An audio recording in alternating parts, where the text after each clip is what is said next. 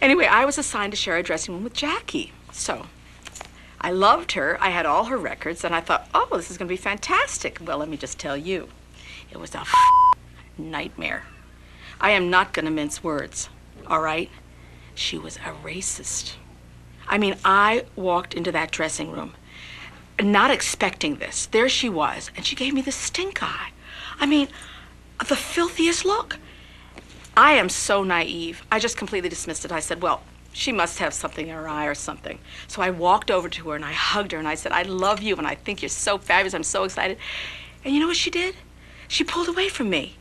And she said she couldn't stand to be hugged by white people. She said they all smelled like wet potato chips. I couldn't believe it. Where did that come from? I was devastated. I don't smell like wet potato chips. I have always prided myself on smelling flowery. I mean, I used to get all my perfume from this guy that only sold to Bendel's. I was really upset. Well, let me tell you something. What goes around comes around. A couple of years ago, I ran into Jackie, and this time she was the one who really smelled up the joint. She was reeking of gin.